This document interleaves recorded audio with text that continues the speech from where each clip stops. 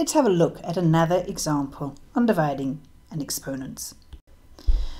If we have to tackle something like this, remember we just go step by step, and first we work out what 15 divided by 3 is, and that is 5.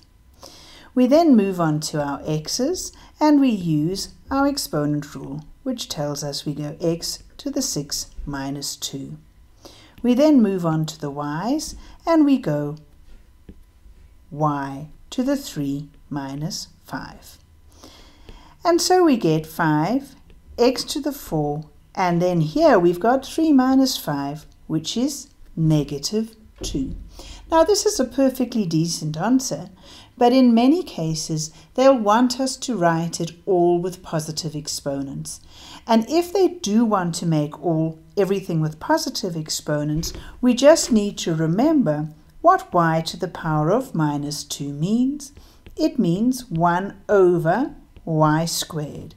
So 5x to the 4 y to the minus 2 is the same as 5x to the 4 over y squared.